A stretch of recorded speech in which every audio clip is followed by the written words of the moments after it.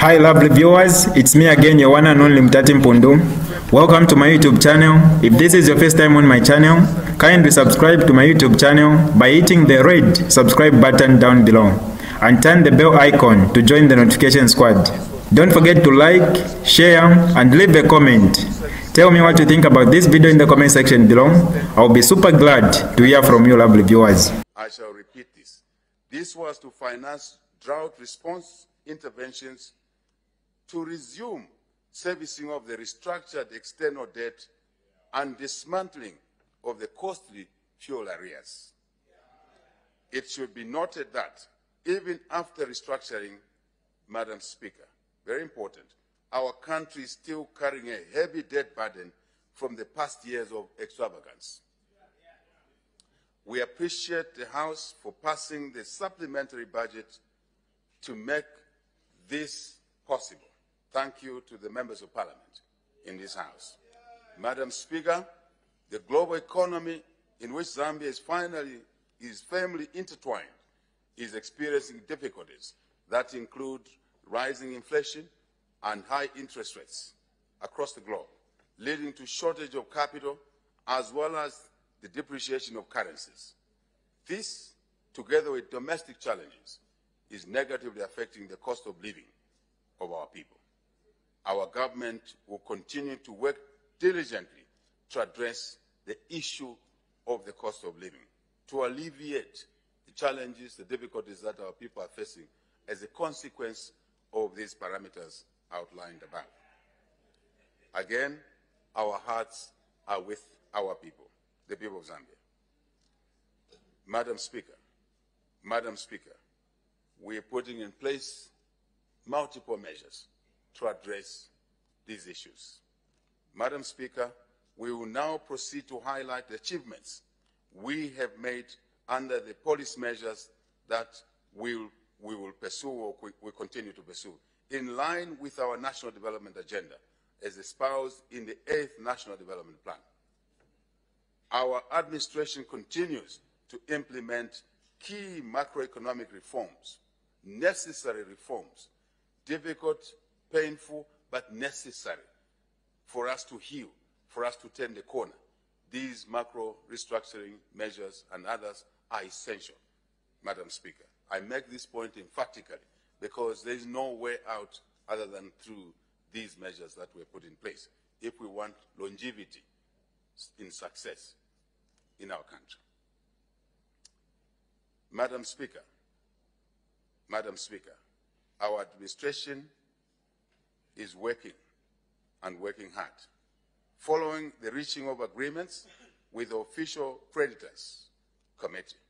Official Creditors Committee, Madam Speaker, the House, the country needs to be aware that the debt was in 4 components. 1, official creditors, if you want to call it bilateral creditors. 2, Eurobonds. 3, commercial creditors. 4, domestic arrears. These are the 4 categories that we've been dealing with, just for ease of reference, so that as we go through our presentation, we can put context to what we're saying. So therefore, following the reaching of agreements with the Official Creditors Committee and the Eurobond holders, we are glad to inform this August House that our government has since resumed servicing of the external debt since defaulting in 2022. We are now back on track. We have restored our country's credibility in the international financial system, no doubt about it. Madam Speaker, the Honorable Minister of Finance and National Planning will soon present the 2025 national budget to this August House. The budget will outline specific policy measures to safeguard macroeconomic stability, restore and maintain debt sustainability. Remember, climate change has brought factors that were not incorporated in our calculation of debt sustainability. So we are working hard to take this into account. Very important, Madam Speaker, that we remain on top of the gains that we've made. So as we address our social economic challenges, we take account of all of these variables so that we do a smart professional job, difficult as it may be. We request this August House to support the budget once it's tabled in this House. Madam Speaker, economic transformation and job creation. Madam Speaker, in our last address, we announced measures to stimulate maize production. These included the increase in the maize purchasing price, in the floor price, to make farmers viable at the farm gate. Otherwise, you won't have maize. There will be no maize if you didn't address those issues. So we had to address that issue to ensure that the maize floor prices are attractive to producers. Establishment of an agricultural credit window and guaranteeing a ready market for early maize production. Our people responded, Madam Speaker, favorably by planting a record 2.2 million hectares of land under maize cultivation compared to 1.8 million hectares in the previous season. As a consequence of the severe drought we experienced in the 2023-2024 agricultural season, only 684,000 hectares out of the 2.2 million hectares,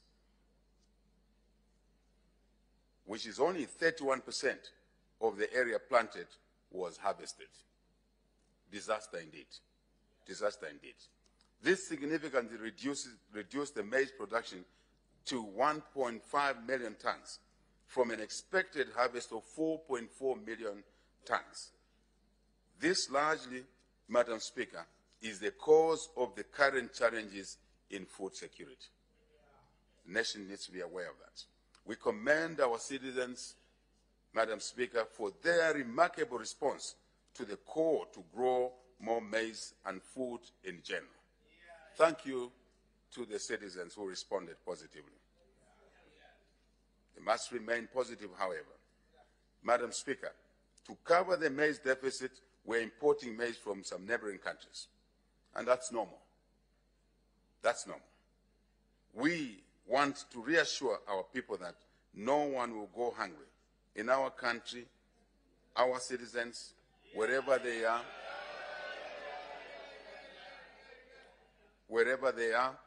across the 10 provinces, 116 districts, 156 constituencies. We are your keepers. We are interested in your welfare. That's why you elected us into office. So this is our assurance, Madam Speaker. No one will go hungry in our country during this challenging period. At least some food will be available. To further mitigate the effects of the drought, we are encouraging the cultivation of winter and early maize by all our farmers, including those who have never produced any food in their life. This is the time to give it a try, because the country needs food.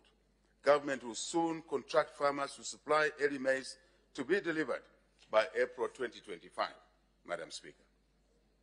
Madam Speaker, to promote resilience among smallholder farmers amid climate change, government is providing affordable financing for the mechanization and the necessary irrigation, precision irrigation, more importantly. We, as a government, are conscious that mechanization, irrigation will help us to increase the quantum of production, and more importantly, to improve productivity. The two are different, but we're interested in both as a government.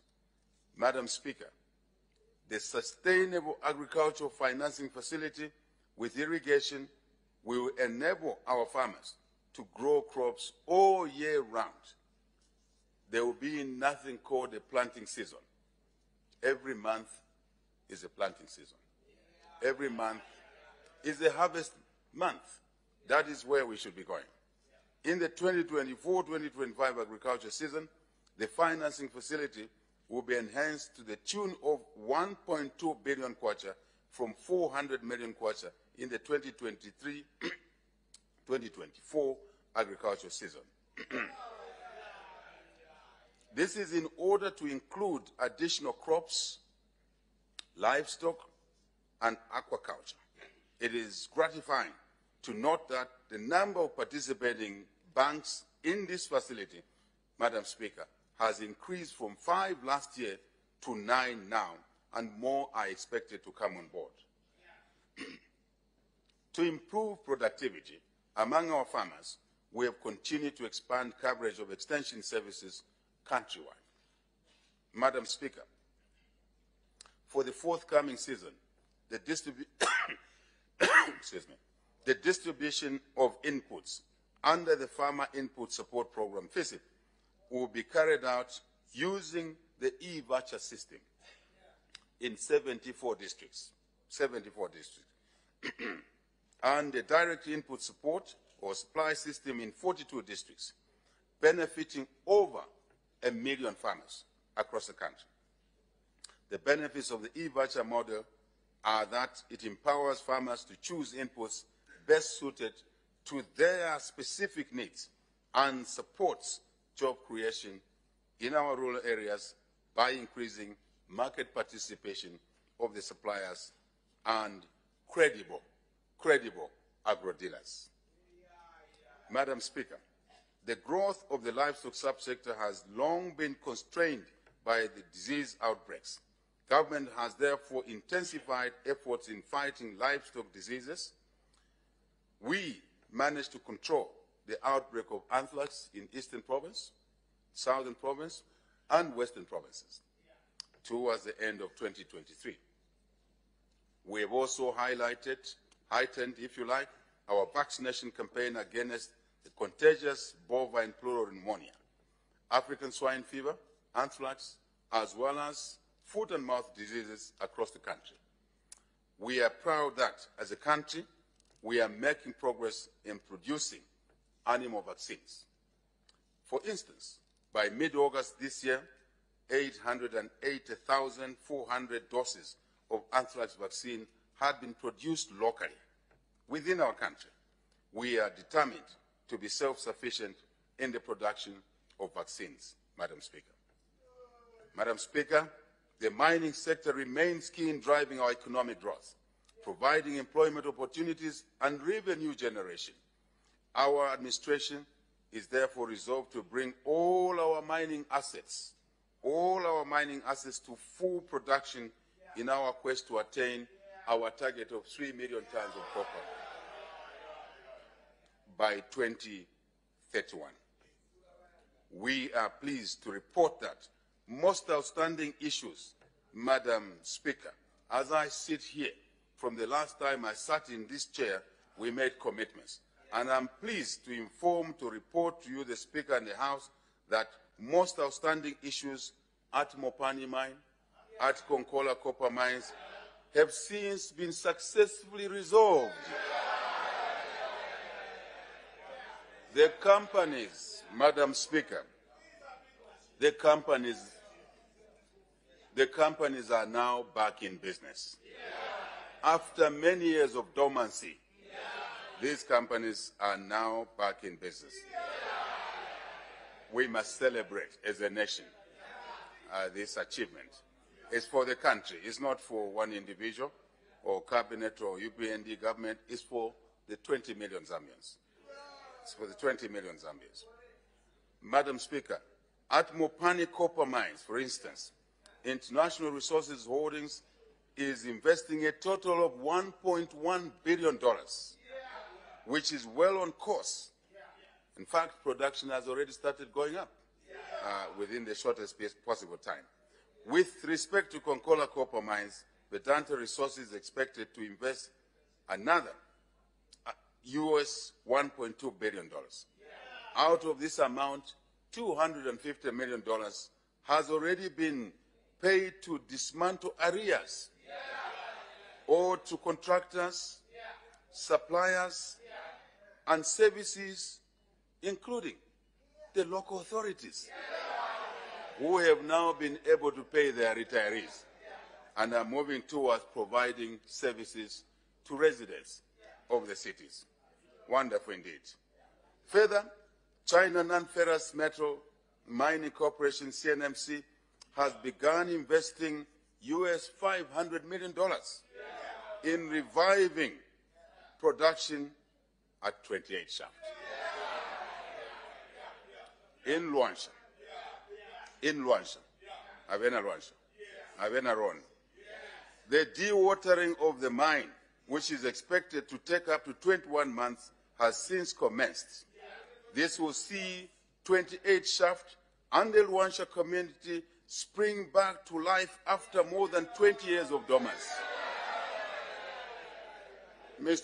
Madam Speaker, we need to acknowledge these developments so we can inject a positive spirit in our bodies and work even harder. In Chirilabombwe, Lubambe is also on course to revive an investment from JCHX of $300 million. With the revival of these mining assets, Madam Speaker, the local economy on the Copper Belt is surely rebounding. We are glad that Zambians continue to own a stake in all these assets through ZCCM IH. Madam Speaker, other investments are being made in greenfield mines, distinguished from the brownfields. Existing mines, brownfields. New mines, greenfields. So other investments are being made in greenfield mines. These include the US $600 million Kitumba mine project by Sino Mine in Mumbwa district, which we opened. New mine, Madam Speaker. Just to inform the House that in Mumbwa district alone, in the last 3 years, this government has mobilized well over $800 million in Mumbwa district alone, and is beginning to work. And 2,500 jobs are online. Sure. Cobalt, Madam Speaker, Cobalt Metals, and our own company, ZCCM Investment Holdings, are developing a $2 billion mine in Mingomba, in Chirilabombwe. Barrick Lumwana, since we took office, Madam Speaker, Barrick was on their way out. They are now staying and they are developing a super pit worth $2 billion. This super pit, Madam Speaker, in northwestern Lumwana is a game changer. It will mean a lot to our people there and our economy. Other ongoing projects include Kasenseli Gold and Kalengwa Mine, also in the northwestern province, the new Copper Belt. In fact, it's not a new Copper Belt because the Copper Belt province is rebounding. So we have now 2 Copper Belt provinces. One traditional Copper Belt, another northwestern. Equally important. So we, as well as the Mimbula minerals in Chingola, we are on the upswing, Madam Speaker. 3 million tons of copper is in sight. No question about it. Madam Speaker, in our last address, we announced that government would embark on a national geological mapping. We announced in the last speech that your government will embark on a national geological mapping exercise to unlock the untapped potential of our minerals, so that we don't rely on our farmers to discover minerals for us. We need to know what lies underground in an organized way. We are pleased, Madam Speaker, sitting here, very pleased to announce to you, to this House and the nation, that the commencement of the high-resolution aerial geophysical survey to explore minerals and groundwater deposits across the whole country has commenced. The mapping exercise will enhance our ability, Madam Speaker, to realize the true market value of our minerals and our natural resources.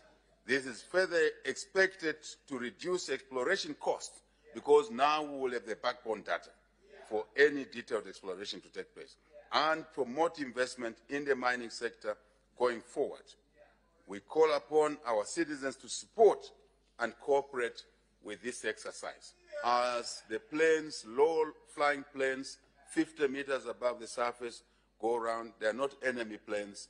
They are your planes, fellow citizens, to discover value for yourselves. Madam Speaker,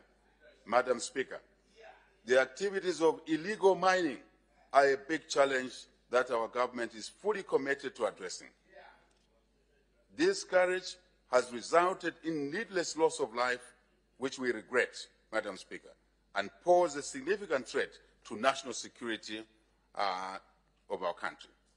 To combat this, our government is ready and willing to issue mining licenses to Zambians and others and facilitate access to credit, further enabling them, miners, to meet necessary safety standards. So, Madam Speaker, legal mining is what we support.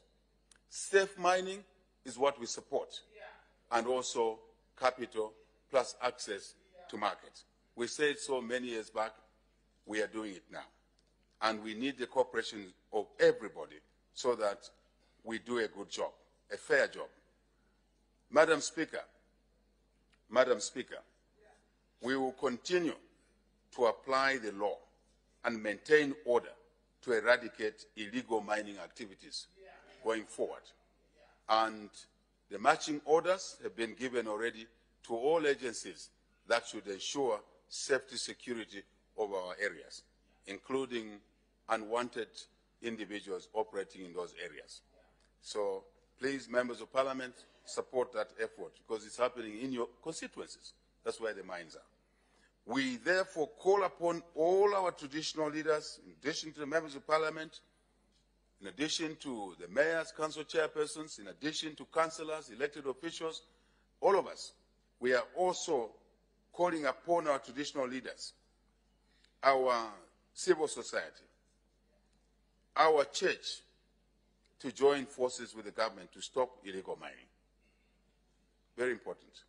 Madam Speaker, to support expansion in the agricultural production and other economic activities, government will continue to make land available to our people legally. Again, rule of law, legally. To land to our people legally and protect their rights to own land. We will work with our traditional leaders to ensure that all land, whether state or traditional, customary, as the law may be defining it, is protected from encroachment and other vices. No thuggery, no grabbing land illegally.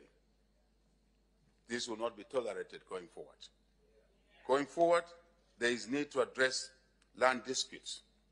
We will address land disputes so that land can be put to economic use, lifeline use for our communities, for the development of our country.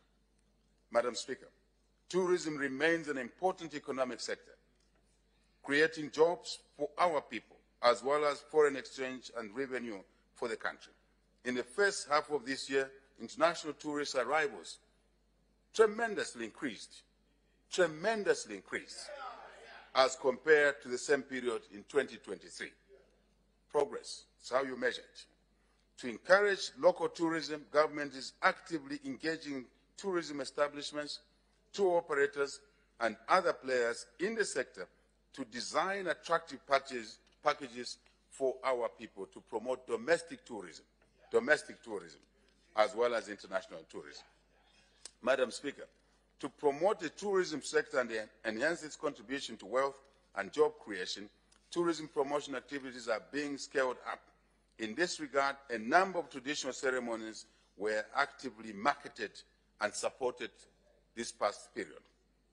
Government has continued to market and promote Zambia as a tourist destination of choice in key tourism source markets. We will also continue to promote tourism product development in partnership with the private sector, regional partners, global partners, is also a matter that we would encourage. Madam Speaker, the energy sector, which is an enabler of economic growth, has been severely, as indicated already, affected by the drought. The electricity subsector, which is predominantly hydroelectric power, has experienced a significant decline in electricity generation due to low water levels. To mitigate these effects of the drought on electricity generation, Madam Speaker, and the growing electricity deficit, yet demand is going up, government is implementing a number of interventions, a myriad of interventions, in a bid to enhance resilience and reduce our dependence on hydroelectric power. We are promoting alternative energy sources of electricity generation. To this end, we commissioned the construction, Madam Speaker, from a discussion table, but we finally commissioned the construction of 300 megawatts of thermal power plant in Mamba. Construction is going on day and night. This power plant is expected, Madam Speaker, to come on stream by mid-2026. And this is firm power. This is base load. Very important. To diversify the energy mix further, Madam Speaker, the country's current power deficit and to address the country's current power deficit, ZESCO Limited, with various partners, including those from China, and from different parts of the world, ZESCO is spearheading the development of several solar electricity projects. This is in addition to a number of private sector initiatives which this government is encouraging seriously. Any citizen, Madam Speaker, is invited to invest in the energy sector. We have reduced the regulatory burden, the time lost, so please come forward and for once run genuine businesses, and you will be supported by your government. Madam Speaker, to boost an alternative energy sources further, government has issued the electricity net metering. I'm talking about, Madam Speaker, the operating environment to attract more investors in the sector. Your government has issued what we are calling net metering. Regulations of 2024 is now in place. The net metering system will allow customers who produce their own electricity to feed the excess into the electricity grid. Very important. We encourage citizens, Madam Speaker, all citizens without discrimination. We encourage citizens to explore and invest in these alternatives, to adopt, to look at sustainable energy sources, to reduce our reliance on traditional source hydro. Madam Speaker, over the past decades, we must all agree that we abdicated our responsibility to invest in this important energy sector over the decades. Now we must work together to remedy, to ameliorate this situation. Hence, our government is working round the clock to find lasting solutions to this historical challenge. We share the pain once more our citizens are going through. But our resolve is to turn these challenges, Madam Speaker, into opportunities to make Zambia an energy surplus country. And it will happen. And it will happen. Much quicker than some think it will happen. We're working very hard. Madam Speaker, in the petroleum subsector, we have continued to ensure security of supply of petroleum products. We remain committed to ensuring that efficient supply and stable pricing of petroleum products is in place. Madam Speaker, your government will continue to promote investments and growth of the manufacturing sector. Value addition is very important. We have put in place a legal framework that has provided incentives for the expansion of the existing projects across the country. We are also keen, Madam Speaker, to make sure that all provinces begin to process something, all provinces, so that we can distribute development across our country. Madam Speaker, Your government will continue to promote investments and growth of the manufacturing sector, as I have said. But diversity is also a matter of importance to us. Madam Speaker, government has continued to use special economic zones as a model for industrialization and job creation. For instance, the Lusaka South Multi-Facility Economic Zone and the Jiangxi Multi-Facility Economic Zone in Chibombo have continued to attract a number of investments aimed at value addition. We continue deliberately attracting investors in these sectors, and once more, in these zones, we invite citizens of Zambia to invest in these zones. Please look at the incentives that are in these zones. A lot of incentives are there. Pay attention, if not for yourself, legal but for your voters, for your members, for those that are willing to invest. Your government wants Zambian citizens and companies to locate also in these economic zones so that you can be part of the development process. Madam Speaker, to further expand the local manufacturing base, government is promoting the production and consumption of local products. To achieve this, we are developing legislation to support local manufacturers by encouraging public institutions to procure locally produced goods. Public institutions includes Parliament. Madam Speaker, public institutions include Parliament. Procure from local suppliers. It starts with each one of us. So we therefore will continue to promote the proudly Zambian campaign machinery. Madam Speaker, government has intensified efforts in economic diplomacy, so as to increase exports of Zambian products into regional and international markets. This has been achieved through engaging strategic trading partners in order to remove trade barriers affecting Zambian exports. Soon, we will address the nation to be more specific on this area. The country will be very pleased with the open market access we have achieved in huge markets, which we can't even satisfy. Now we must produce. All of us must produce. Madam Speaker, micro, small, medium enterprises, MSMEs, play an important role in fostering, yes, I repeat, micro, small, and medium enterprises, MSMEs, play an important role in fostering innovation as well as creating employment and wealth. It is for this reason that your government revised the micro, small, and medium enterprise development policy. Recently, we promoted preferential procurement regulations aimed at substantially increasing the participation of MSMEs in public procurement. Very important opportunity. Madam Speaker, to support MSMEs, the Citizens Economic Empowerment Commission dispersed 670 loans this year alone.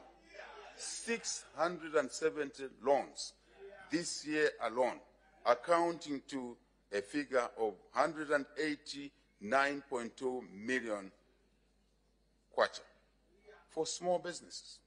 It's a lot of money. In addition, government has continued to provide financing under the Zambia Credit Guarantee Scheme. The number of small and medium enterprises accessing financing under guarantees from the commercial banks has increased tremendously. The number of banks through which the scheme provides guarantees has also risen for ease access, with expanded outreach into the rural areas. So, honorable MPs who occupy rural constituencies, you are not forgotten. Please encourage your voters to access these facilities instead of queuing or for tantamount. Further, we are providing empowerment funds in form of grants and loans under the Constituent Development Fund. This year, so far, more than 485 million kwacha has been dispersed countrywide to benefit the youth, women, community groups, and other businesses. Directly in the constituents, never done before. We are walking the talk in ensuring that our citizens, especially the most vulnerable, including the youth, women, persons living with disabilities, are empowered to effectively participate in the economic development of their country, our country. In light of the above, we call upon the beneficiaries, please pay back the loans, because the interests are very low. In some cases, 5%. Please pay back in order for more Zambians to benefit from these initiatives. Madam Speaker, the development of transport infrastructure remains a priority for our administration. This will enhance connectivity and accessibility to all parts of our country, both rural and urban, and into the region. Very important. In this vein, government has continued with the development of road infrastructure, particularly through the public-private partnership. A model many thought would not work is working now, and working very well. We're very proud of this, Madam Speaker. Off the national balance sheet, raising resources off debt, off the national balance sheet. Very smart. Madam Speaker, under the PP model, we have delivered and commissioned 35-kilometer Chingola, the 35-kilometer Chingola to Kasumbalesa Road. Chingola, Chirilabombwe, Kasumbalesa Road. In May this year, we also commissioned the construction of the 327-kilometer Lusaka-Tundola dual carriageway and the rehabilitation of the 45-kilometer Luansha via Fisenge Masangano Road. Lots of hard work is going in place. We are pleased, Madam Speaker. I'm here to report to you, Madam Speaker, and your House, that we are pleased to report that the works are progressing very well and very fast. And the project is being undertaken, Madam Speaker, at a mere $650 million, as opposed to 1.3 plus interest, $1.8 billion. Big difference. Three principles, Madam Speaker: the right price or cost, number one; number two, timely delivery; three, quality. Quality. That's what we said years back. It's working now. The project is expected to be completed within 36 months. On time. We're working to push for that project to be done even ahead of time. Very important. This is what we call value for money. Right price, to repeat, right quality, timely delivery. The project will contribute to actualizing our aspiration of becoming a transport and logistics hub in our region.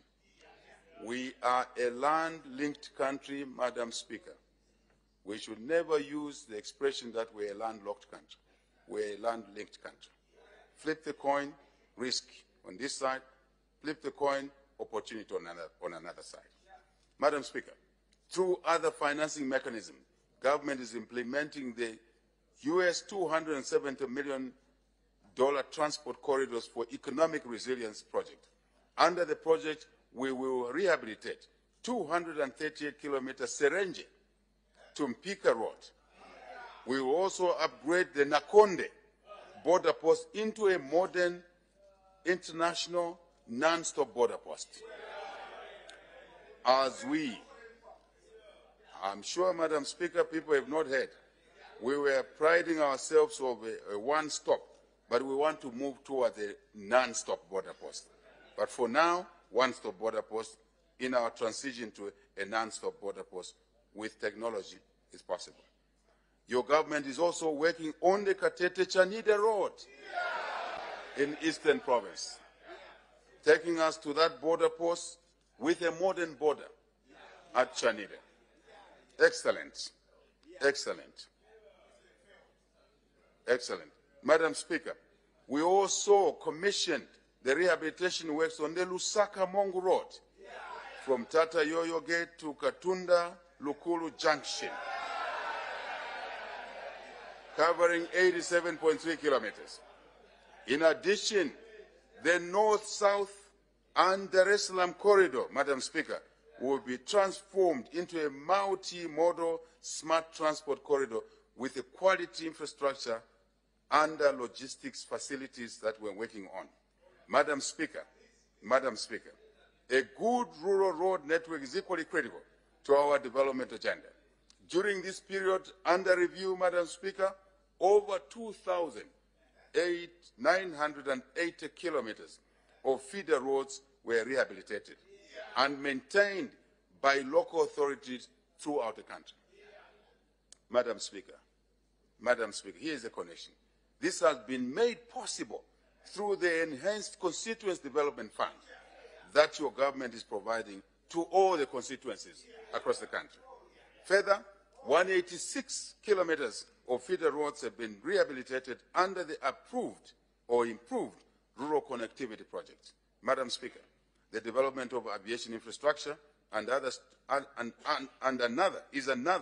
strategy. Let me repeat. The development of aviation infrastructure is another strategy we are implementing in our quest to become a transport and logistics hub in the region. To this end, we have embarked on the construction of the second runway at the Kenneth Kaunda International Airport. This will not only make the airport more efficient, but safer. Some remember that we had a challenge on the Oni runway and some planes could not land here. They had to go to Ndola. Let's assume the plane had not enough fuel. You can't think of that situation. So the second runway is inevitable. It makes us more attractive as an airport of international standing. That is very important, Madam Speaker. But we will also attract more international airlines, more than what we have done already. With regard to provincial airports, equally important, we are glad, Madam Speaker, very glad to report that the upgrading of the Kasama Airport has been finally completed. Kasama Airport has been completed, Madam Speaker, following the installation of the airfield ground lighting. The runway is fantastic, Madam Speaker. I have used it myself. We are in the process of further upgrades in the northern corridor. We are focusing on the northern corridor because of the distance from Lusaka and other reasons. So after Kasama, we have now moved to Mansa. Work has commenced. Work has commenced in Mansa. From there, Nakonde. Nakonde. We have taken a view, Madam Speaker, that Nakonde is strategic to our country's economic investment, trade flows. And Nakonde must be given quick attention even above some areas because of its strategic nature. So Nakonde, but without leaving Chinsali behind. That's the work going on, Madam Speaker. Madam Speaker, railway transport remains the most cost-effective mode for the haulage of heavy and bulk cargo. In this regard, the government has prioritized the development and rehabilitation of the railway network to improve connectivity at both national and regional levels. The main project to be undertaken, Madam Speaker, we've worked very hard. We've worked very hard behind the scenes, and we've made progress. The main projects to be undertaken include the development of the Lobito corridor, the Lobito North-West Railway Line, we call it, from Luau in Angola, through Chibweka, Mwinilunga, Kalumbila, Lumwana, into Chingola. Very important, Madam Speaker. So this will take us to the Atlantic Ocean through Lobito in Angola. The revitalization, important revitalization of the Tanzania-Zambia railway system, TAZARA, And, Madam Speaker, we have good news for you. We have signed this arrangement. We have signed this transaction. It's all in place now. And the rehabilitation, obviously, of Zambia Railway, so that that link, Chingola, Kapiri, is joining then Atlantic Ocean and Indian Ocean. Very important, Madam Speaker. Then we're moving towards being a transport hub. Madam Speaker, the information and communication technology sector has demonstrated a remarkable degree of versatility, even in the face of climate change. To drive innovation, Madam Speaker, for improved service delivery and job creation, we are enhancing information and communication technology infrastructure and digital capabilities to enhance digital inclusion and the connectivity in the unsaved and underserved areas. Government is undertaking nationwide construction of 202 communication towers. In addition, the private sector is constructing 212 towers. Madam Speaker, I know sometimes we forget. We talked about Starlink not long ago. Starlink now provides internet to any part of this country. Any part of this country, you can have internet. It is reality now. It's no longer a story, it's real. Once completed, Madam Speaker, these towers will transform the social economic status of our people. Our people will be able to access a number of key services electronically, such as what? Social cash transfer, agricultural services, legal services, and health services, amongst just some as examples. Further, improved rural connectivity is critical in the attainment of our vision of having smart villages, such as the recently launched Muchila Smart Village in Namala District. This now will be rolled out across the country. Across the country. That was a pilot project. The concept of smart villages, Madam Speaker, is that we have now adopted, which we have adopted, entails the provision of electricity using alternative energy sources, mainly solar, to homes in the villages, to schools, to clinics within the locality of the project.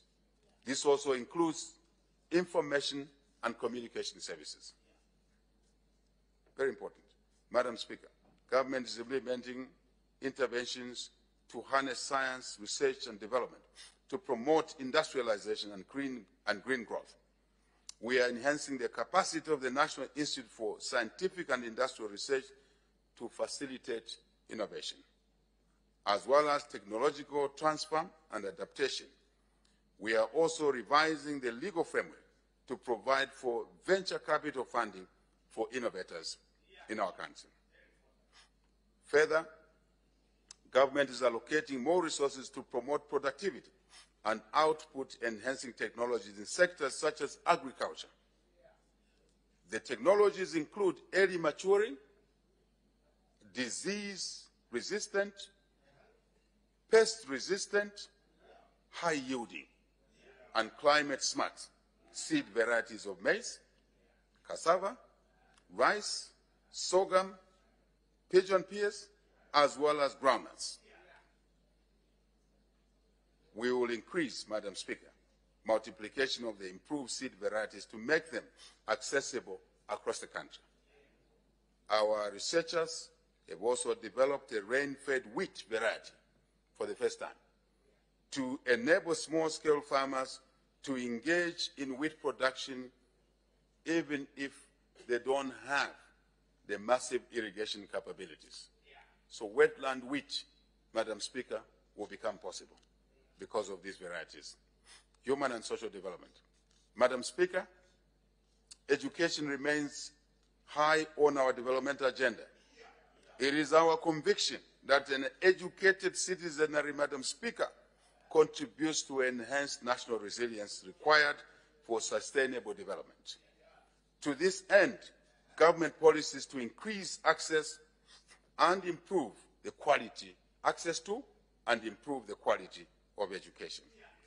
Our free education policy has led to a huge increase in enrollment levels across the country. Our young people now have a fair chance to a brighter future. than ever before. Our young people are now being empowered to overcome poverty. Our young people are now have an opportunity to become key players in the socio-economic development of their own country. Further, our free education policy is helping to curb early marriages, teen pregnancies, and indeed, general delinquency amongst our young people, especially in certain parts of our country certain parts with a high density of population. Madam Speaker, to increase access to quality education for our learners, we have continued to expand infrastructure in our schools. Under the Constituent Development Fund, Madam Speaker, we have constructed 1,551 new classroom blocks, while 322 existing classroom blocks have been rehabilitated countrywide. This brings the total number of completed classroom blocks to 1,883 so far, Madam Speaker. This is tremendous. This is tremendous. Madam Speaker, to maintain our policy that no learner sits on the floor, we have continued with the procurement of desks through the Constituent Development Fund and other forms of financing. It's work in progress. More kids enter school, more desks must be brought. So this is not an end process or ending process. It's a continuing process. This has not only improved the learning environment, but also contributed towards employment creation for our people, as the desks are now being produced locally. Proudly, Madam Speaker, we can sit here and say we now don't have to import desks as was the case before. They are procured, manufactured by our local people, using our local wood and labor and the skills under the CDF skills training. Fantastic. Fantastic. In our continued effort to improve the teacher-pupil ratio, 7,222 teachers were recruited last year, Madam Speaker. This year, we will recruit more teachers, more.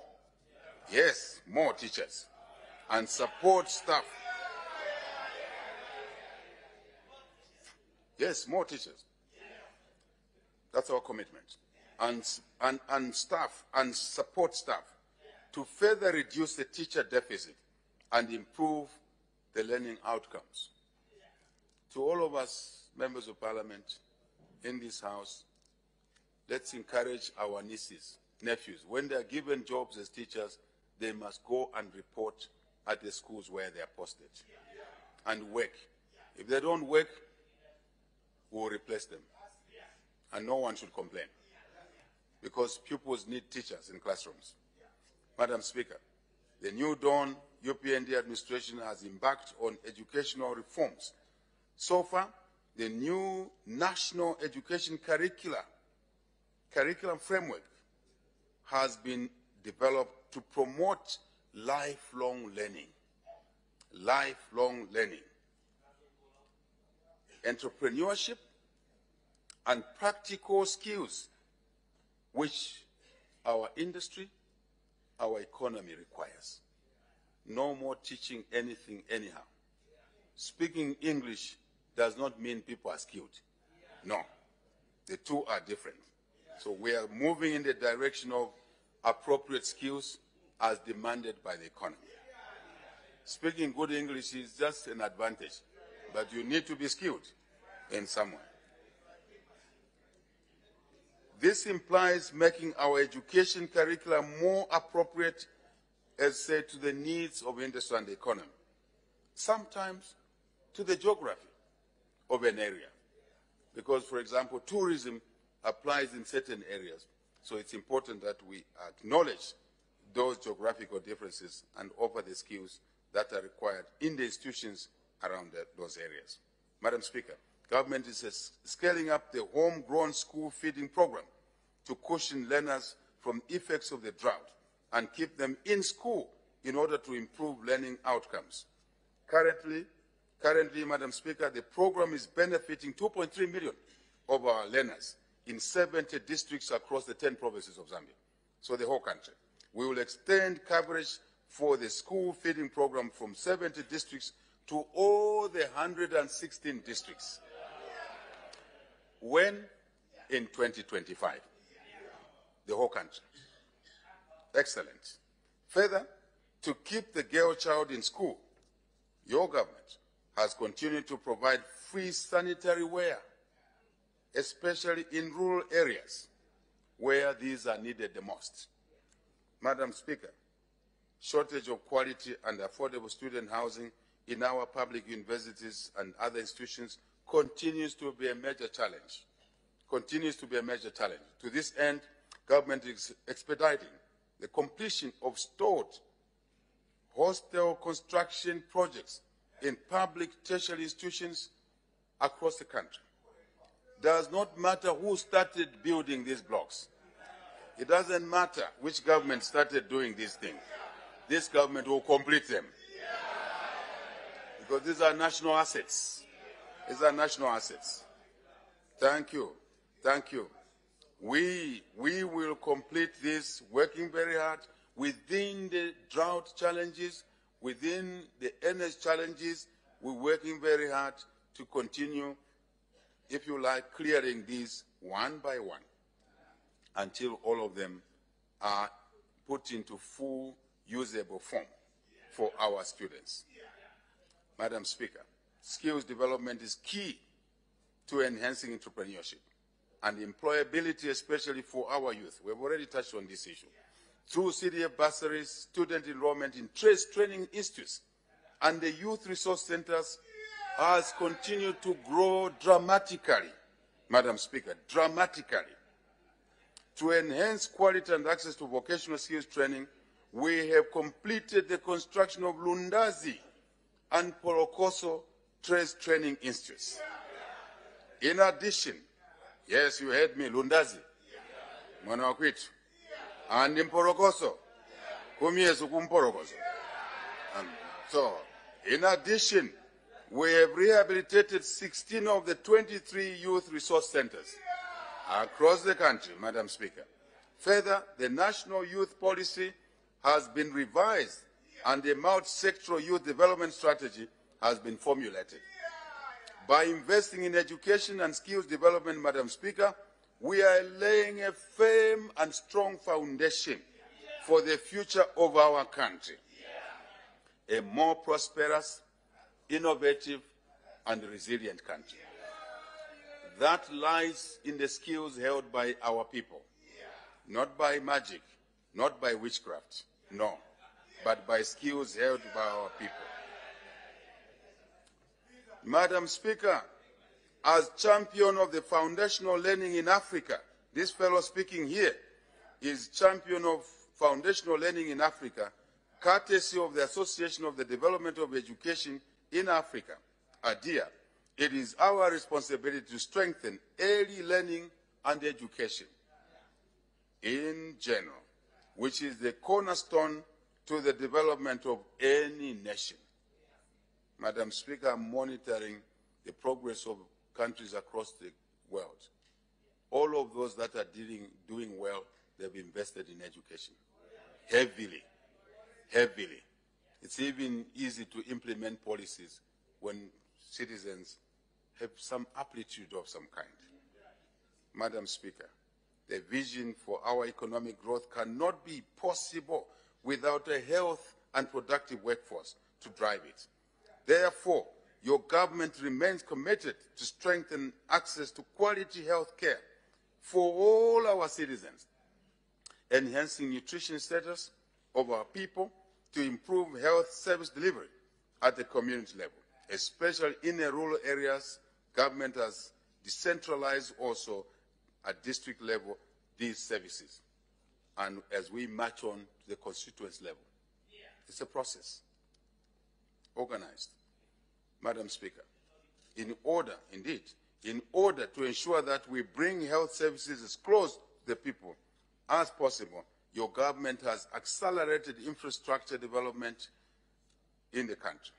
health infrastructure.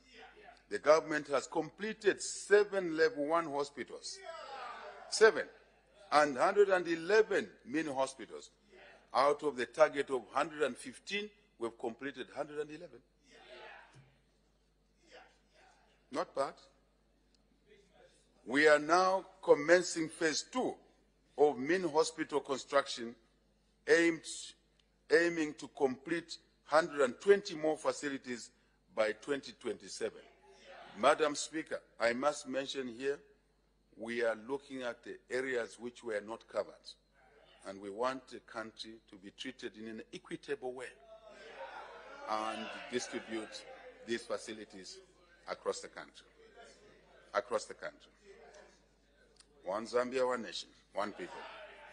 One Zambia, one nation, one people.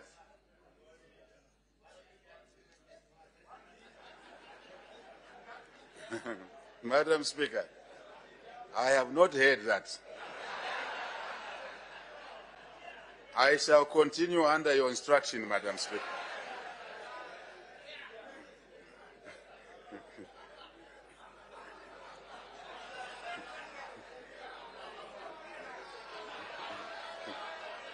Madam Speaker, I remain committed to the instruction you gave me in the room to continue working. Madam Speaker, government recruited over 3,500 health workers in 2023 alone, in addition to the numbers we recruited since 2021. And an additional 4,000 health workers are to be recruited this year, Madam. This year. Despite the drought, despite all these challenges, we remain committed to the cause of health of all our people. The resource envelope is always small. It is how you use it. It is how you manage it. We choose to manage the resource envelope in these areas that are the most need and will help our country dramatically over the years. So, to be recruited this year, Madam Speaker, I repeat, is 4,000 health workers, equipping our health service with much-needed workforce. Again, patient health worker ratio must continue to come down so that quality of service can go up. Very important, Madam Speaker. So, to reduce also maternal mortality, Madam Speaker, this House has heard this person speaking here talk about the importance of maternal health. So to reduce maternal mortality, and in line with our earlier pronouncement, the government has constructed 166 maternal annexes in the past 2 years alone, with 123 completed. Out of 166, 123 are complete. So 166 less 123 are on course, because they all started at different times. You can't complete them at the same time. That's the truth. That's the truth. To further safeguard our citizens from public health threats, the government has strengthened surveillance, detection, and response. We are pleased to confirm that we have taken steps to begin. Madam Speaker, I'm seated here proudly on behalf of the people of Zambia, that the journey we started looking for something is now matured. We have taken steps, and I can confirm, to begin the local manufacture of the cholera vaccine. Local manufacture of the cholera vaccine. Very important to safeguard people and also create jobs. The market is not just for Zambia, but for the region, Africa, and beyond. That is what we are doing, your government is doing, Madam Speaker. Madam Speaker, we are stabilizing the availability of medicines and medical supplies in our health facilities. To this end, we have produced 42,000 health center kits and essential medicines under bulk procurement. We are pleased to report to you, Madam Speaker, through you, to the House, to the nation, that stock availability of essential medicines in our health facilities has improved. The stock availability has increased to an average level of 85% at health centers, 76% at hospital levels this year. This is above the 75% World Health Organization minimum level requirement. International standards.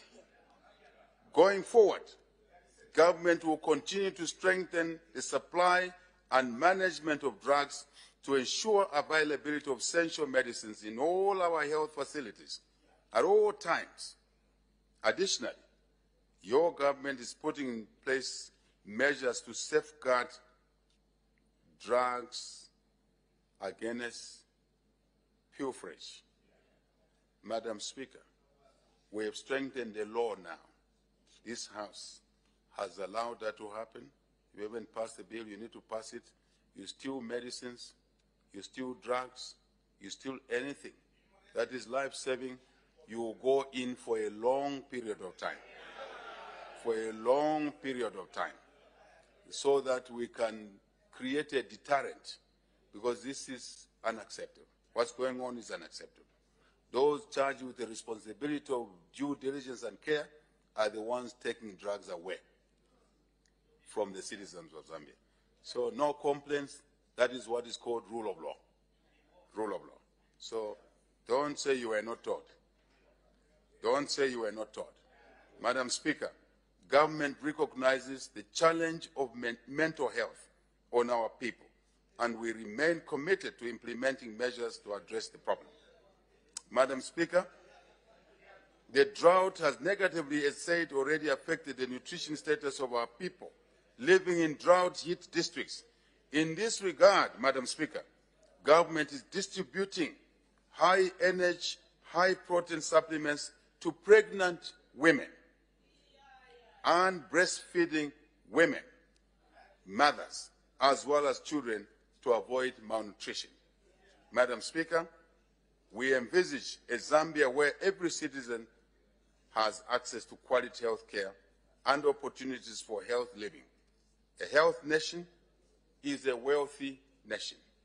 Madam Speaker, prudent management of water resources is critical to building resilience to climate change. Government has therefore continued to implement interventions to develop and manage our water resources.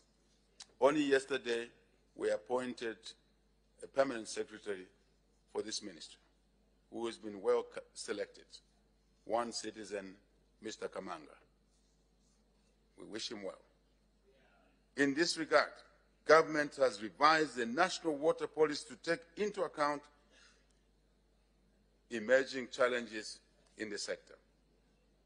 Government will continue to promote water harvesting, Madam Speaker, and other climate-smart technologies to enhance water storage and supply. Great attention will be placed on protecting headwaters, water catchment areas, and water bodies from encroachment, degradation, and pollution. Madam Speaker, the drought has also posed challenges in the water supply and sanitation sector. The low water levels have negatively affected most of our major sources of water supply. Utility companies are experiencing drying water sources compounded by load shedding. The necessary load shedding, I must say, because if you are hydro-based and you have no water, you have no electricity. There's not much really that we should be debating around this issue. Our attention is to mitigate. That's where our attention should be, to mitigate, not to quarrel over load shedding. It is here because of obvious reasons. Let's work together to mitigate and quickly climb out of this problem.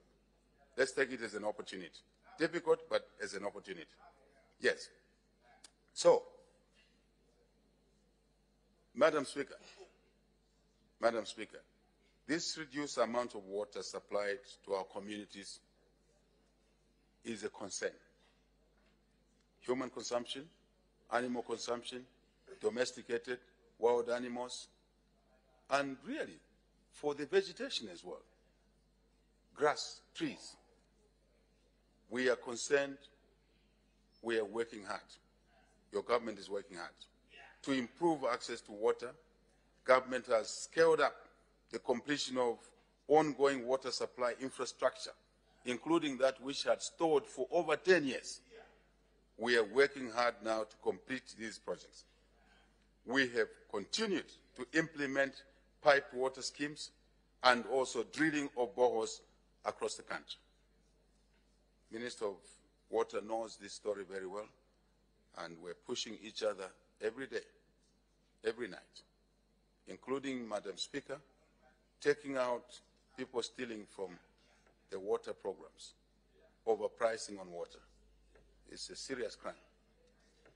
And some people have been knocked out. We shall knock out more. And no complaints should arise, because it's unnecessary. Madam Speaker, Madam Speaker, Madam Speaker, providing clean and safe drinking water to citizens is not just to quench the waste, it's not just for industrial use, but it's also a health matter. It's a matter of health, given the needs for sanitation. Madam Speaker, to improve the living conditions of the needy and vulnerable, government has continued to implement social protection programs, such as the social cash transfer and food security packs programs. Under the regular social cash transfer program, Madam Speaker, the number of household beneficiaries has increased from 1,027,000 to 1,311,000 by a whopping close to 300,000 additional numbers. Very important. To further cushion beneficiary households from the effects of the drought, the regular social cash transfer beneficiary households are now receiving a top-up. The regular ones, not the new ones, the regular ones, an additional 200 on top per month for a period of 12 months, so they can recover. Starting from June this year, Madam Speaker. Specific, very specific. This money is making a significant difference in the lives of our people. And we would like to hear reports, feedback from members of Parliament, so that we can correct any that which is wrong out there. Madam Speaker, government is also implementing the Drought Emergency Cash Transfer Program to enhance food and nutrition security. Under the program, 952,770 households that experience crop failure and are not on regular social cash transfer are also benefiting. In addition, the cash transfer value for households on this program is 400 kwacha per month for a period of 12 months. Currently, the total number of beneficiary households for both regular and drought emergency cash transfer stands at 2,263,671 beneficiary households. Madam Speaker, please take note of the definition. It's not individuals, it's households, which means that there are more people. More millions of people are benefiting. Work out the numbers. Even in the average households, you have 5 people. Multiply that by 2,263,671. Quite a lot. As an additional drought response intervention, government is implementing the Cash for Work program. Very new program, and I'm very thankful, Madam Speaker, to this House, through your leadership, that approved the 2024 amended budget. We embedded this figure to allow our people to benefit. So thank you to Parliament. Thank you to the members of Parliament. So, as an additional drought response intervention, government is implementing the Cash for Work program. The program is providing financial relief to individuals in exchange for their labor to undertake public works on a temporal basis. better to work in exchange for pay rather than tantamen. Because when you work for pay, you produce, you help grow the economy. Very important, very important. We would like to thank our cooperating partners for their support for these initiatives. Madam Speaker, I wish members of Parliament and the citizens to pay particular attention to the way these programs are arranged. They are thought through. We look at many factors, including ensuring that every activity, every money spent adds to some GDP growth of some kind, especially that we've lost GDP from electricity, we've lost GDP from agriculture. Very important. So, members of Parliament, this is important to you and your constituencies. Madam Speaker, government has introduced the community maize sales. In addition to what we have articulated, Madam Speaker, the government, your government, has introduced, our government, has introduced the community maize sales program in deficit areas to improve availability of the commodity, our staple food. Under the program, members of the community are buying maize at 330 kwacha per 50 kg bag from the Food Reserve Agency. We have taken the maize back to the buying depots, closer to the people. Madam Speaker, we had teething problems, but it's coming through. And we encourage this House to report any issues that they experience in your constituencies so that we can address them. Very important. We are a team, one team. We are one team. We are one team. We are one team. So, Madam Speaker, this is what your government is doing as part of the mitigation measures to this drought, to this water shortage, to this energy shortage, to this food insecurity. These are a combined or myriad of measures. By mid-August this year, Madam Speaker, more than 92,000 metric tons of maize had been sold across the country on this program. We also are providing food relief to vulnerable households in the 84 drought-affected districts. In addition, please, because some families cannot even afford, even after these measures. So we recognize that. So we are providing relief to the most vulnerable households, additional households in the 84 drought-affected districts.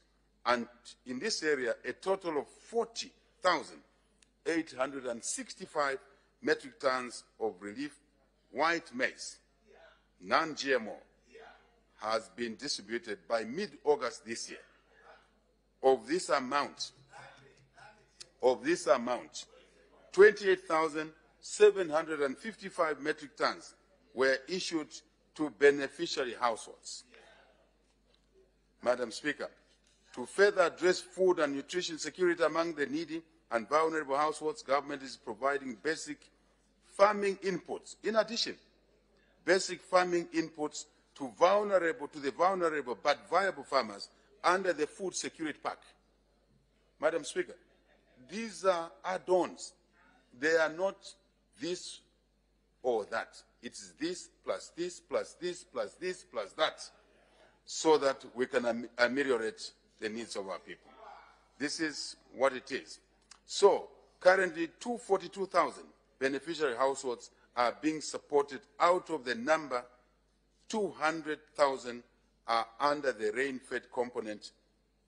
And surprise, surprise, Madam Speaker, 40,000 are under the wetlands component, which were never utilized before. But under your government, we have seen an opportunity in utilizing the wetlands. So we are now moving fast to use the wetlands. And the wetlands component really is one great opportunity for our country. And so we want to grow this area more and more because of the water and the moisture that is naturally held under the wetlands. So we can produce something rather than just watching and burning things over the top. Environmental sustainability. Madam Speaker, our natural environment and ecosystems have continued to be under threat. we have witnessed increased incidences of adverse climate change effects, such as droughts, flash floods, and extreme temperatures. This has been compounded by the unsustainable exploitation of natural resources. Madam Speaker, to enhance preparedness and resilience of our communities to the impact of climate change, government is strengthening early warning systems. In this regard, over 200 modern weather stations have been installed in all the 116 districts and around our major water bodies. Very important. The Speaker and the House may remember early into our term we talked about weather forecasting. This is it. This is the investment we're making in this area. We will equally ensure that our farmers are provided with information on the weather in a timely manner. Already the information, Mr. Speaker, has started coming out, how this season is looking. And Madam Vice President, please relocate those people in the low-lying areas. We don't need to take the helicopters during the flood, high floods. Let's relocate them now because we know what is coming. We know what is coming. That is the value of weather forecasting and the investment made in these areas. So I think it's important our people resist, but they must be educated. Otherwise, we don't want to lose lives. Yeah, we don't want to lose lives. Madam Speaker, government will continue to implement the integrated forest landscape project in Eastern Province. Let me repeat that. Government has continued to implement the Zambia Integrated Forest Landscape Project in Eastern Province of our country. We are also implementing the Transforming Livelihoods for Resilience and Development project in Luapula, Muchinga, and Northern Provinces. So these programs will continue. Madam Speaker, they are very important, extremely important. And your government is committed to making sure that these programs succeed and will carry the communities in these areas to change habits, including farming habits, which are important. That's why we are providing implements, we're providing other things so that habits can change to restore our environments. To conserve and protect forests is a necessity. It's a necessity. We have therefore established 10 community forest management groups covering an estimated 183,000 hectares of forests, while 515 hectares have been put under natural forest regeneration. Further, 26 hectares of land has been planted with 21,000 pine trees, seedlings, which are generated from this country. This is in Mpundu district where we are focusing on planting pine there. There's a scientific reason why your government has selected Mpundu. And it's important that this project succeeds. And the Mpundu Member of Parliament, our colleagues around Mpundu, let's support this project. Yeah, let's support this project. And also, another location that has been carefully selected for scientific reasons is Nsama district. And here we are looking at 7,300. 7,300. In Eastern Province, Madam Speaker, 72,800 hectares of forest has been placed under land management practices. A lot of this degradation is going on in that part of our country. And so this project, Madam Speaker, is extremely important to address the degradation in that part of our country. And so we also want to ensure that, we'll continue to ensure that communities are brought on board and also monetary and non-monetary benefits are offered to wean off communities that are dependent on certain practices. We recognize that as well. Because some of these are based on old age traditions, and we need to be able to be conscious of these issues. So your government is making these interventions, Madam Speaker. It is gratifying to note that our people are increasingly adopting alternative livelihoods, such as beekeeping, livestock, production, small, large livestock, and vegetable production throughout the year. Throughout the year. No planting month, because every month is planting month. No harvest month, because every month is a harvest month. Madam Speaker, to reverse forest and land degradation, your government has placed 7.6 million hectares of forest under sustainable forest management. The forests have been designed as community forest management areas and are being managed by over 284 recognized community forest management groups across the country.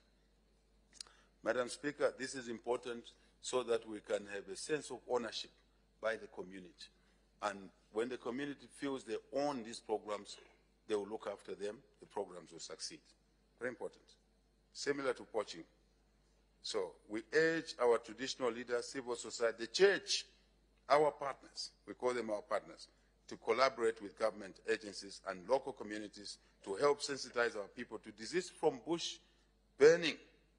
Too much bush burning, Madam Speaker, a harmful vice that threatens the ecosystems and exacerbates effects of climate change. Going forward, government will ensure that the livelihoods of our people and the environment are taken as a package and are protected fairly equally. Even as we endeavor to develop a country, even as we want to irrigate, even as we want to water harvest, we will take account of sustainability. Minister of the Green Economy, lead us in this way. Human rights and good governance. The rule of law. Rule of law. Madam Speaker, the rule of law. The rule of law. Respect for human rights and constitutionalism are at the core of our government. We are committed to upholding and protecting these principles in totality, not from one angle, but in totality. The New Dawn UPND administration, therefore, will continue to uphold the rule of law, no matter what is being said out there. We will continue to uphold the rule of law without segregation. The rule of law must be deepened. Our democratic credentials must continue to be deepened, but within the rule of law. And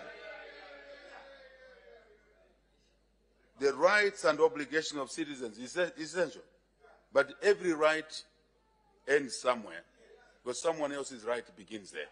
So their rights, obligations, and responsibilities is part of the totality of the rule of law. Madam Speaker, Madam Speaker, citizens must continue to enjoy their basic rights. But every right, as I said, comes with obligation and responsibility, especially social media.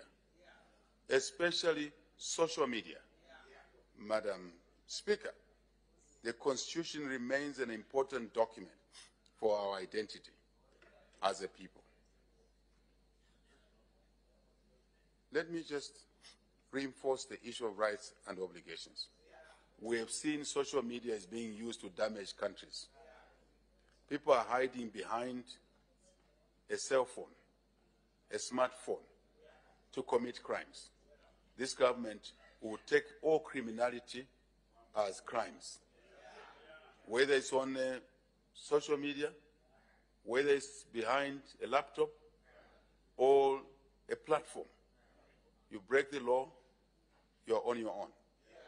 You have seen countries that have been put on flames because of falsehoods. Falsehoods are a crime.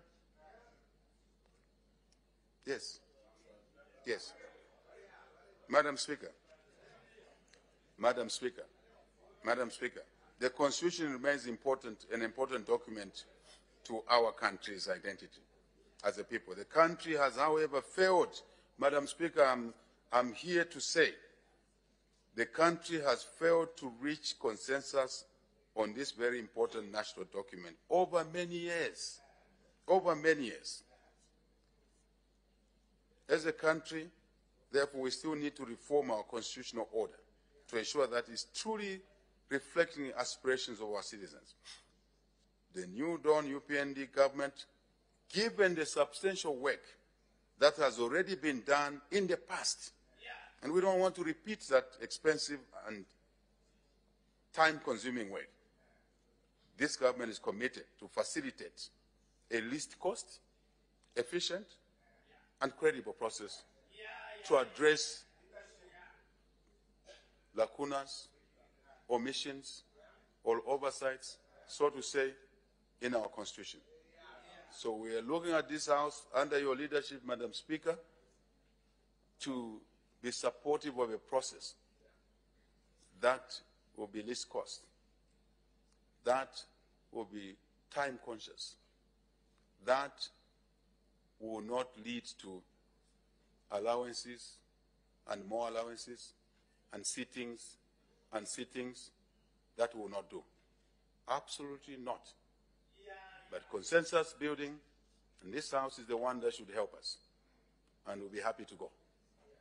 After all, some of your constituencies are too big.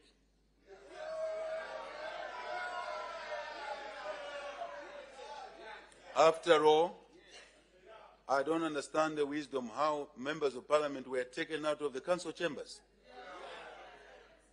After all, some lacunas can lead us to a situation where we could have no general election for 8 years.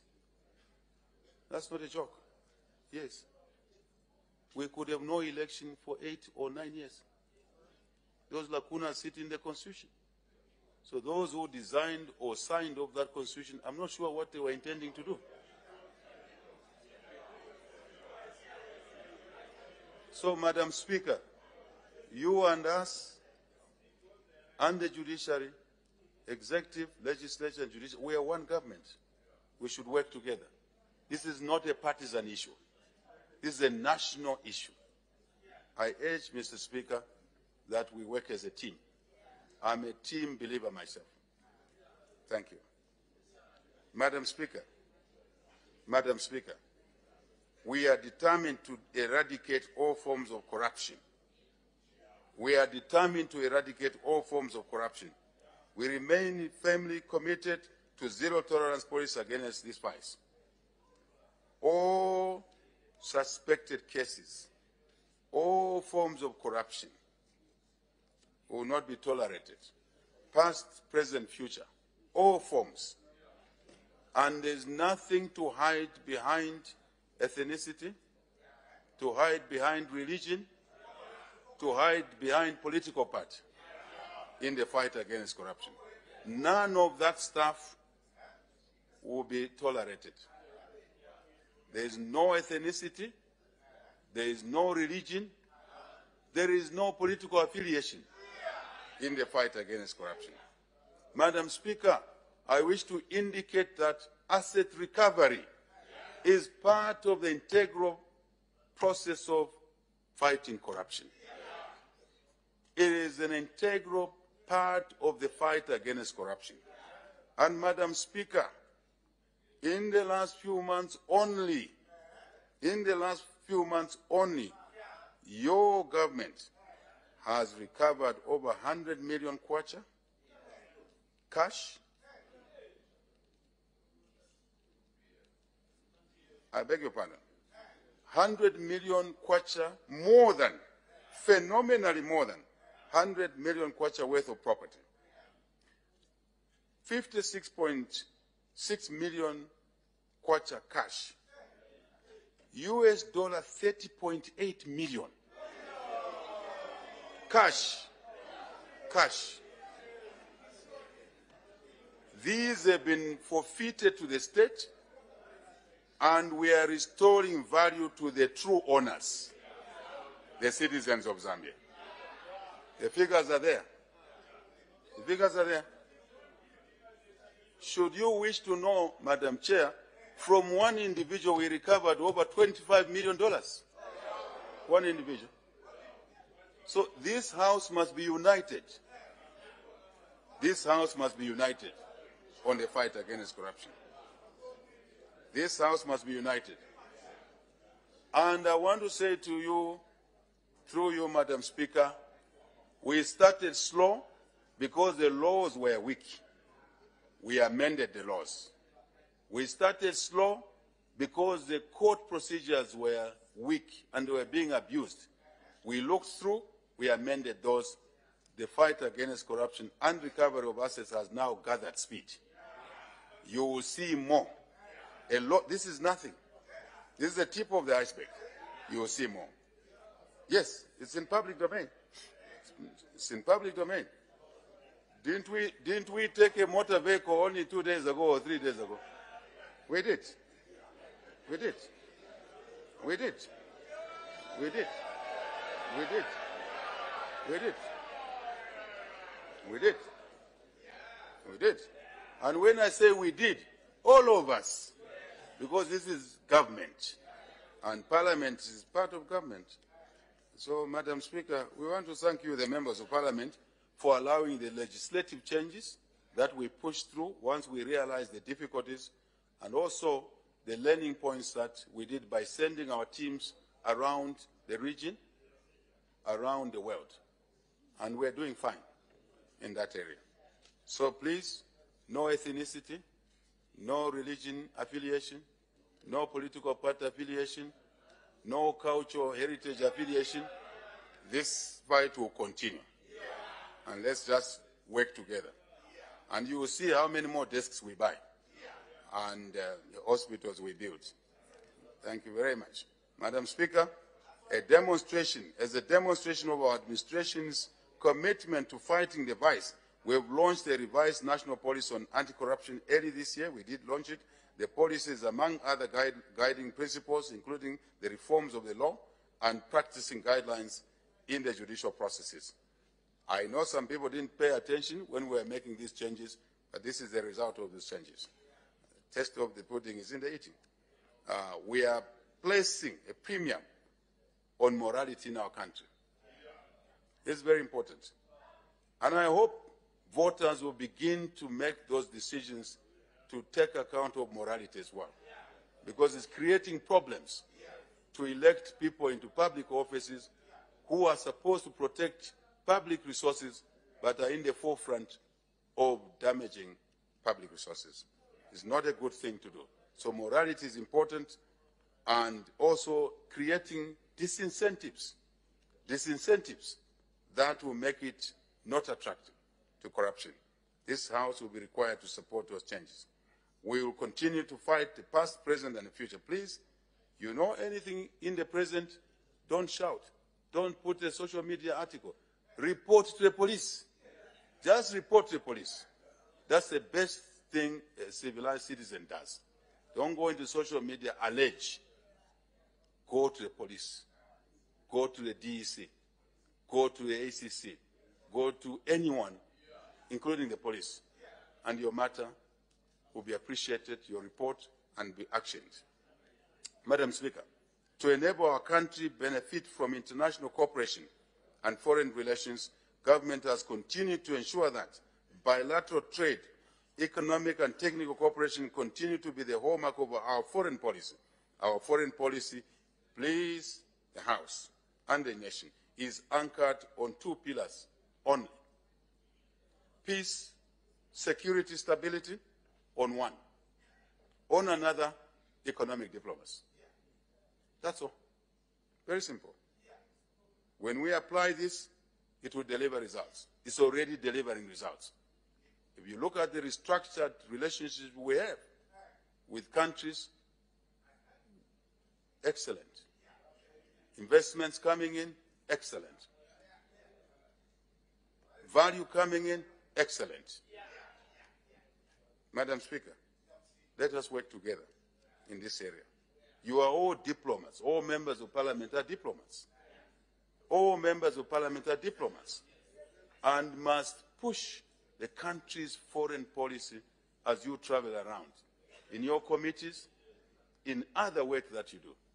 Madam Speaker, I would like the Minister of Foreign Affairs to work closely with you to interpret these 2 pillars so that your members of Parliament can bring value back home whenever they travel outside this country. It's a very important issue. It's not a small issue. I do follow what your members do when they go out, their presentations, the work they do. I think we can support them even more. That is my request. That's my request. Madam Speaker, we effectively, as a country, we play our part in the region. First, your government will continue to create strategic partnerships. This is a hallmark of success in a modern civilized society.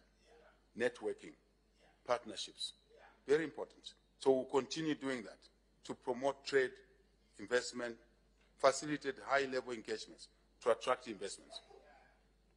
Madam Speaker, the work we've done in this area speaks for itself. The resuscitation of the mines is from these strategic relationships. Yes. We have a big day for Mulungushi, Madam Speaker. I'm not listening to it. We have a big day for Mulungushi, and the nation will be very happy about it. We have a big day for Mulungushi, so I stay away from the temptation of Mulungushi. But I want to emphasize, your government will continue to create strategic partnerships in the region, on the African continent, in the global community, and in order to facilitate the re-entry of our country in the League of Decent Nations, and also to promote investments, trade, partnerships of all types, as long as they add to a job for a Zambian, as long as they add to a business opportunity for a Zambian. It's very important, Madam Speaker, and MPs must be part of this agenda. All of the MPs. When we're here, we don't distinguish UPND,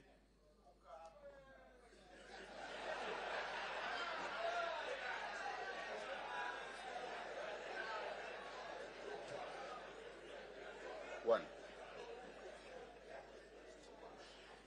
We are one. We are one team. We are mature enough to distinguish when we campaign for elections and when we serve the people. Once we are elected, Madam Speaker, we are here to serve the people. Chap, sorry, that's our member. I mean, that's all.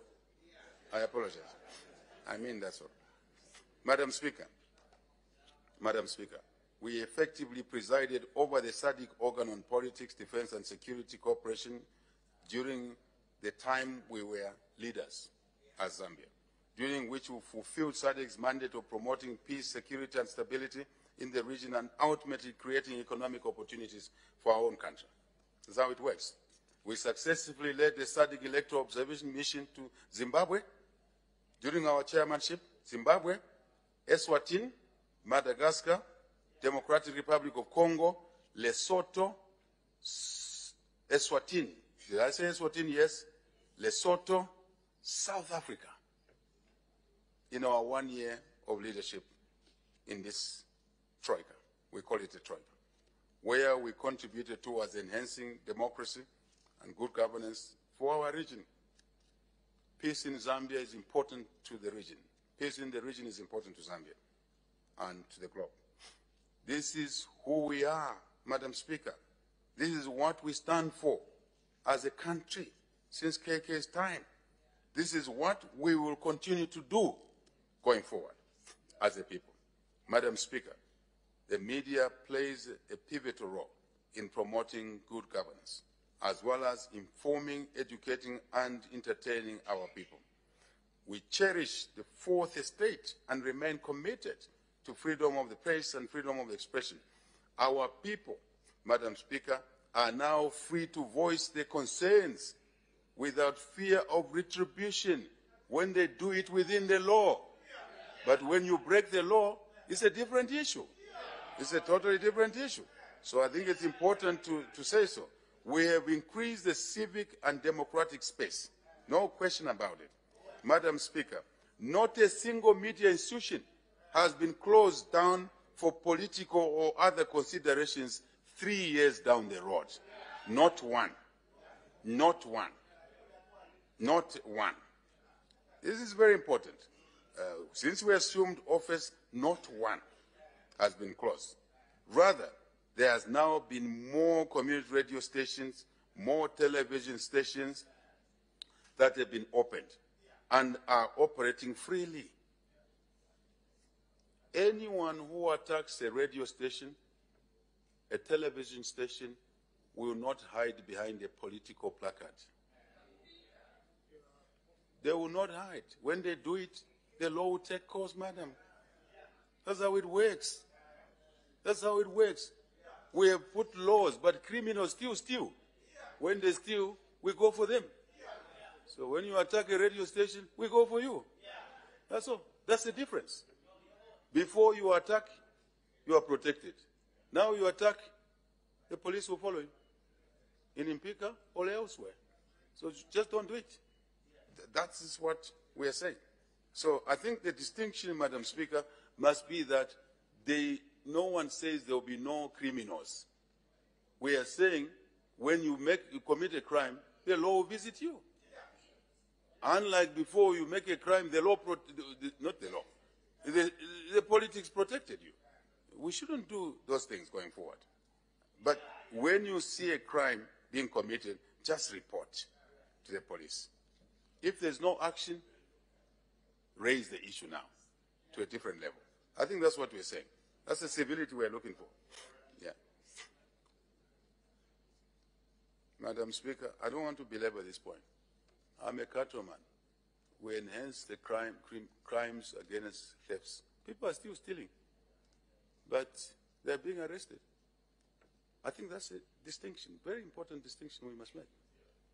People are being arrested. Yeah. So,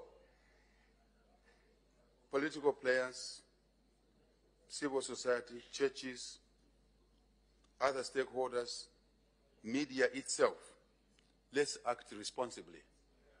All of us. Let's act responsibly. Freedoms doesn't mean abuse. To enhance access to information, the Access to Information Act of 2024, Act number 24 of 2023 was enacted, Madam Speaker. The legislation enables our citizens to access information from public institutions. You can now go to a public institution and ask for information.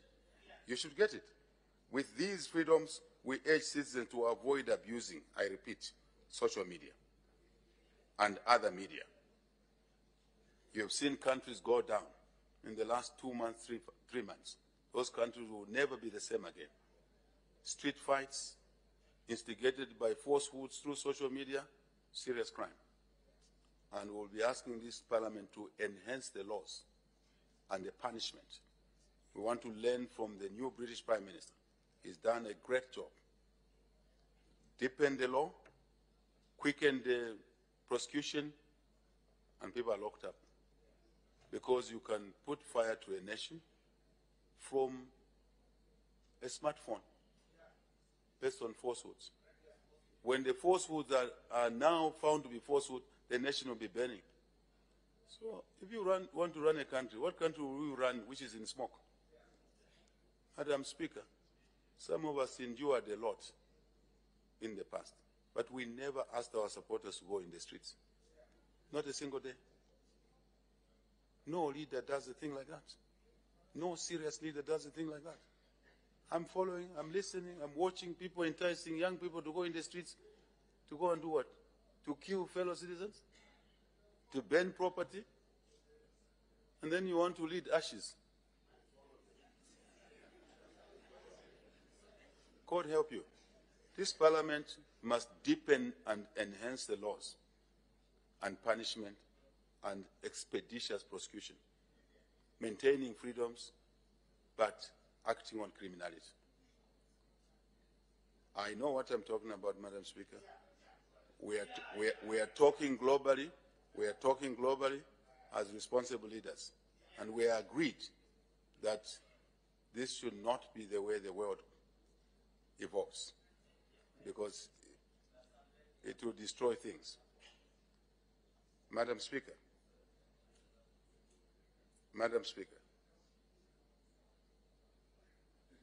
Let us move as a nation, not as pieces and bits, but as a nation. That's the way to survive, even under drought.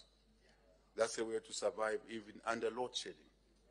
We move as a team. We move as a country. Madam Speaker, we have continued to devolve public services to local authorities. This program will continue. This program will continue.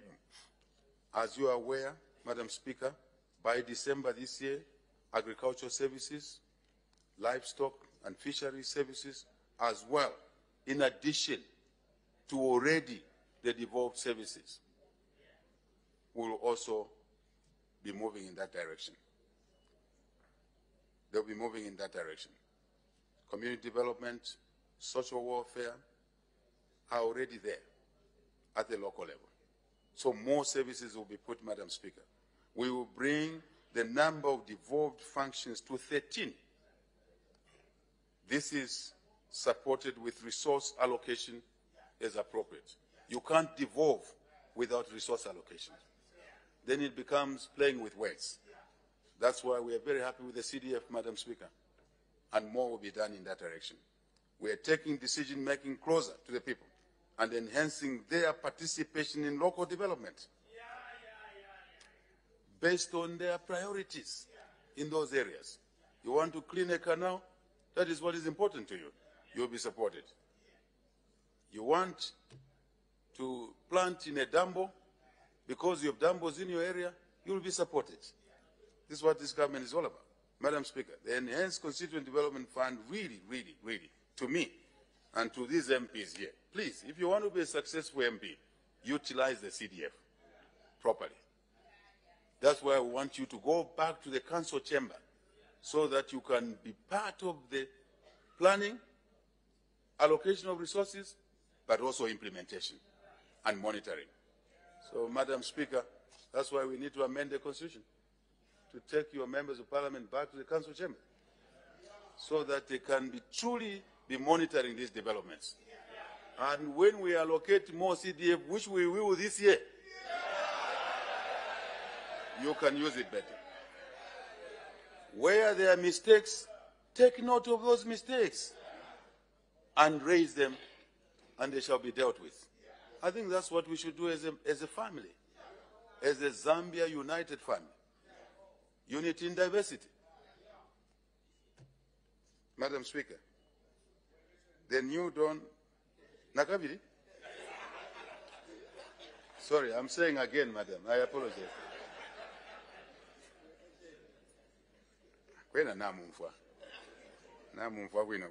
I'm saying, Madam, I think people have heard. Message is clear. Message is clear. Madam Speaker, we've noticed a slowdown in the uptake of CDF in certain constituencies, which appears to be deliberate. You are not injuring UPND. You are not injuring HH or the Speaker. You are injuring your own voters. You are injuring your own voters. Why should a child in one constituency be sitting on the floor when the money for desks is there? Why? I think my urge, Madam Speaker, is that let us distinguish pettiness from seriousness. This is a serious developmental issue, and we must deliver in all constituencies. I am hoping, Madam Speaker, Minister of Local Government, we can devise an obligation, a legal obligation for members of parliament to deliver on the development for their people, irrespective of which party they come from.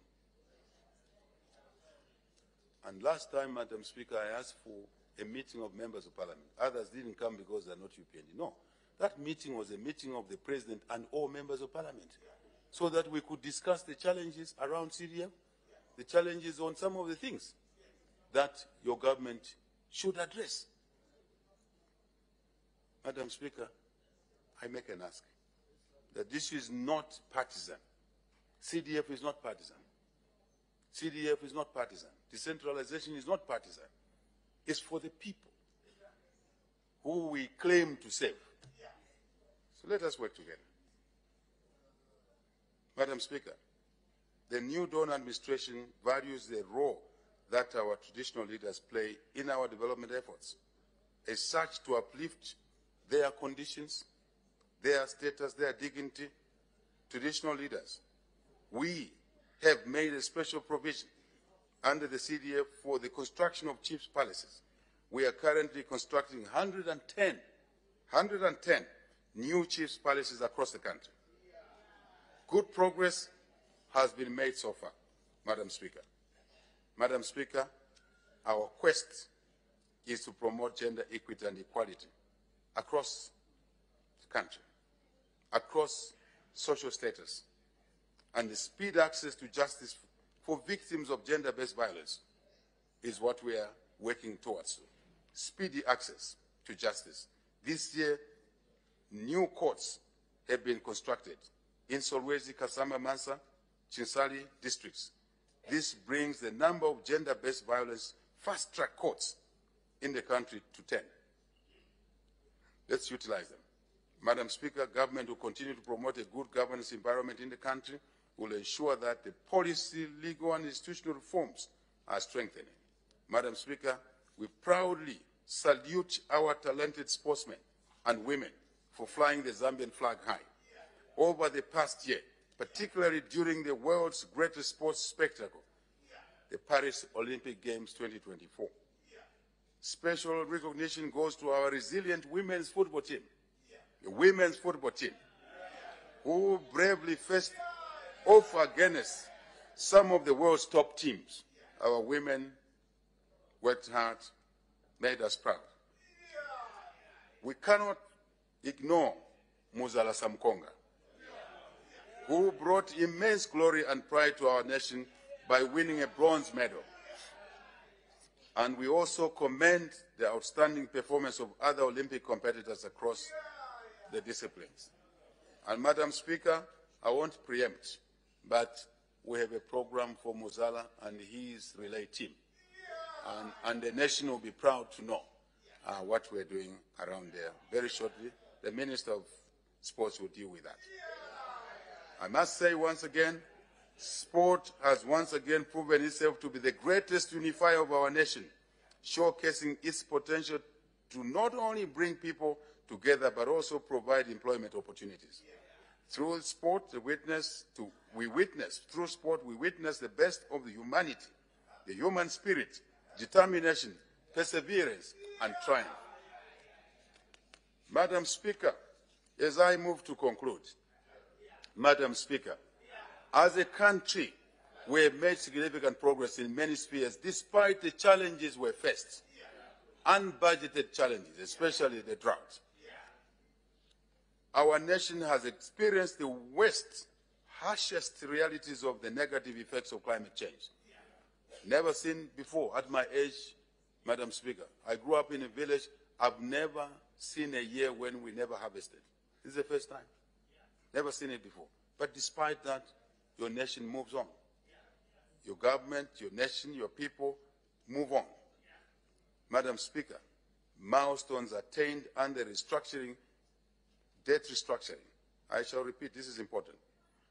Madam Speaker, the milestones attained under the debt restructuring have given us fiscal space to place our economy back on track.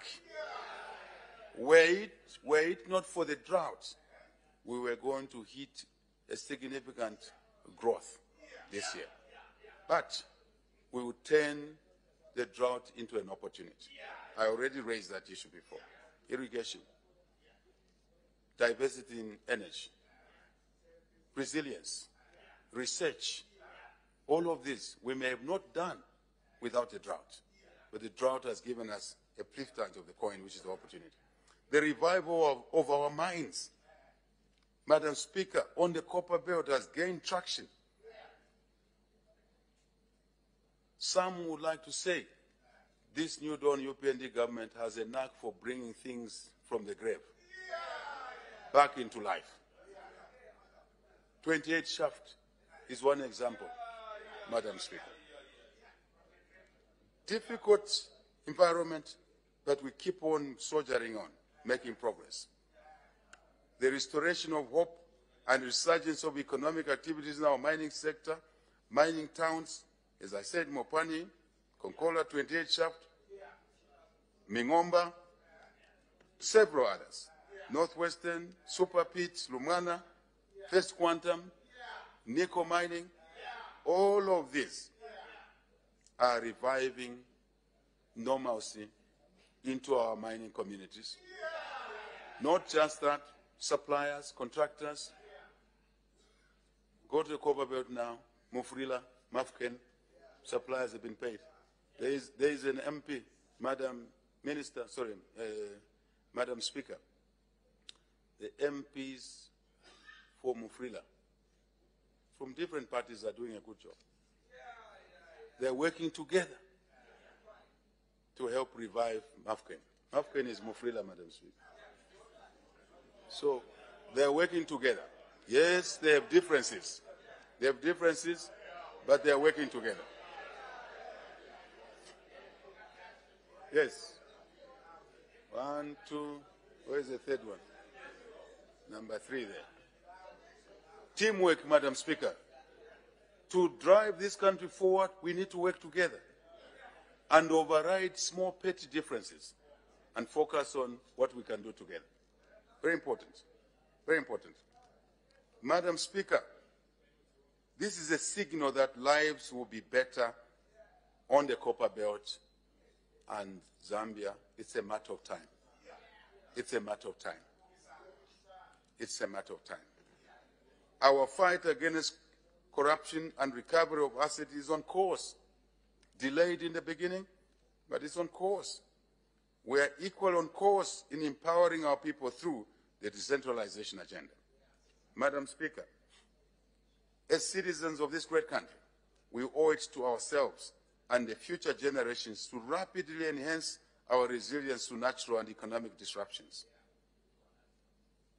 Yes, climate change presents us with a challenge or challenges. More importantly, it's an opportunity. Depends on how your brain is framed. It's an opportunity for us to devise solutions to our challenges. It's a call to action, Madam Speaker. It's a catalyst to innovation, Madam Speaker. Let us seize this opportunity to find solutions, to build a sustainable future. Let us harness the power of national unity, Madam Speaker. The power of national unity. Demeaning, miniaturing differences. The power of national unity. Working together in this unitary state, indivisible Zambia. Let us nurse this power. Let us collaborate with determination. Let us embrace sustainable practices, invest in green technologies, and empower our communities to adapt and to thrive. Madam Speaker, a prosperous and a better Zambia is not a mere dream, but a tangible aspiration within our reach. I am confident, Madam Speaker, that in 5, 6 years from now, this will be a different country. I have no doubt about it. And I want us in this house to believe in ourselves. Where we fall short, someone will lift us within our country. If not, within our region, within our continent. We'll bring the skills required to make this country achieve its aspirations. This country should not work against anyone. This country should work for everybody. It's a big difference. It's a big difference. Madam Speaker, we must commit to working together and embracing an inclusive and shared future. As we tackle bad habits of the past, we must embrace each other. And when we tackle bad habits, we're not doing it against anybody. It's to make society better. To make society better. We have a shared future, Madam Speaker. We must commit to serving our nation and the integrity of our humanity. We must continue to commit to and be passionate about building a peaceful, united, and prosperous Zambia. With determination, resilience, and hard work, let us build a Zambia that stands tall as a beacon of hope for generations to come. Even when we are long gone, our great-grandchildren should say there was a team that turned the corner. If you go to countries like China, they will tell you, we turned the corner in that year, in that period, and they've never looked back. We must be proud and look forward to this opportunity that God has given us. These things are only given to us by God. It's only God who designs them, because it's beyond us. But let's maximize working together. Let us build a Zambia that others after us can build on. Building blocks can stand on. Let us be the shoulders. As we said in the theme for our 60th, before I go there, Madam Speaker, we need to accept that we can only achieve this through smart work, hard work, work, and more work after work. It's the only way. There is no other way. There's no other way. I argue, Madam Speaker, there is no other way. There are no shortcuts. We have to do what is right. And that, if we do, we will succeed. As we said in the theme for our 60th anniversary, independence anniversary, let us honor our heritage and embrace our future. Madam Speaker, it is now my honor and privilege to declare the fourth session of the 13th National Assembly officially open.